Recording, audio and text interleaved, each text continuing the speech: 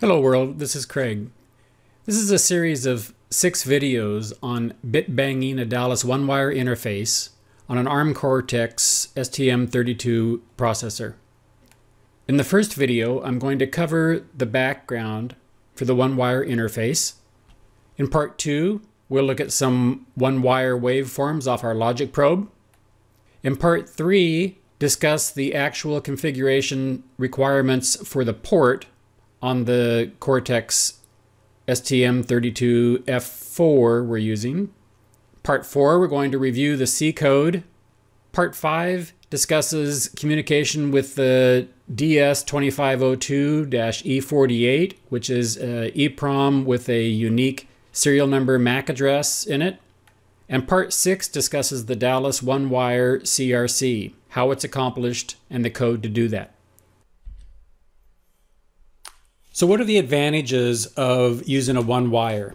Well, the most obvious advantage is if you're limited in the number of pins available on your device, the one-wire interface only takes one wire plus a common. It doesn't even take power.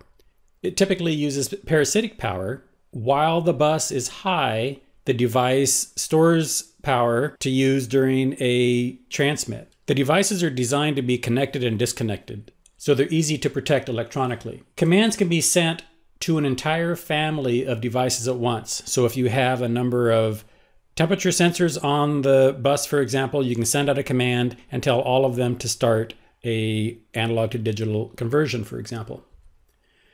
There's a nice variety of devices.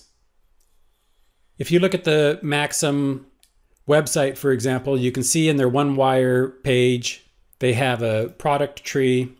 You can see there's a number of memory devices, temperature sensors, data loggers. There's some one-wire interface products if you don't want to use a one-wire port on your device. Some battery products such as battery monitors, battery IDs, and then timekeeping and real-time clocks. So a nice variety of devices. They're all compatible on the same bus.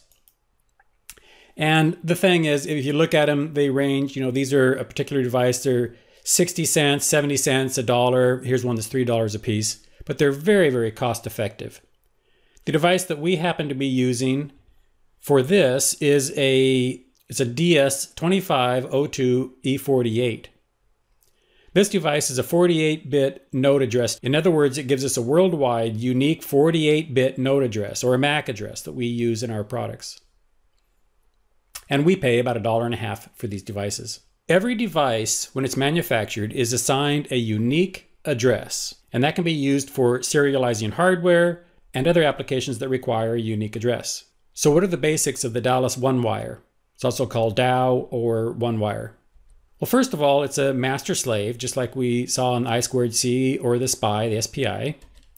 It's half duplex, as you can imagine, if there's only one wire.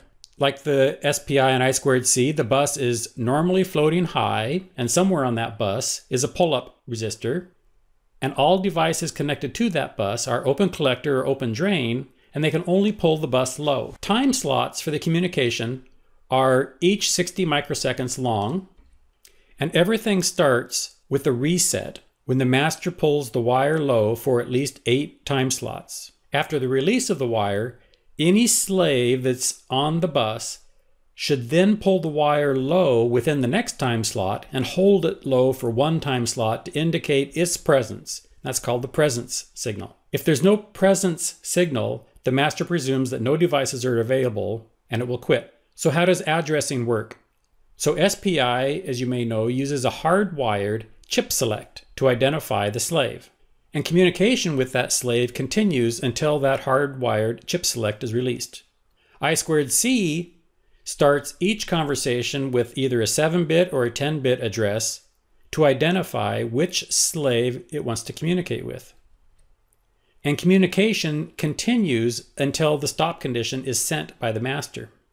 One wire can use dedicated hardware like SPI or addressing like I2C.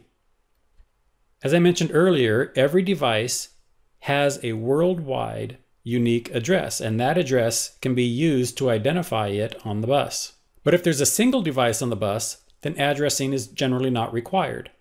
If addressing is used, it's a process of elimination, and any device that receives an offending command or any device that recognizes that it has not been addressed goes to sleep, and it stays asleep until the master issues a new bus reset. Once a slave has been selected, communication continues until the slave receives an excluding address or an offending command. CRC plays an important role in data checking.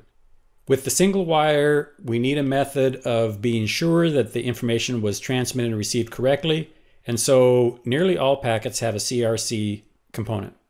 So what are the basics of communication? So everything starts when the devices are first powered up. And that can be accomplished by the master pulling the bus low for at least 8 time slots, or 480 microseconds. So basically what is happening is that since these devices are using parasitic power off the bus, when the master pulls the bus low for this extended period of time, they all run out of power. And so when the master releases the bus and it floats up, all of the devices see that as their first power up. After the release of that wire, all slaves will pull the bus low within the next time slot and hold it for 1 time slot to indicate their presence on the bus. And the master samples about midway, or 30 microseconds, into that time slot. If there's no presence signal, then the master presumes there are no slaves and it aborts any further communication. After each reset, all time slots start when the master pulls the bus low for a very short strobe, 1 to 15 microseconds. After that strobe, which is the clock strobe, if the master is going to write, it fills the time slot with data. So it holds the bus low to indicate 0, and it lets the bus float high to indicate a 1. If the master is reading, then the slave fills that time slot with the data. And everyone samples midway through the time slot, or at 30 microseconds, after the 0 to 1 transition of the strobe.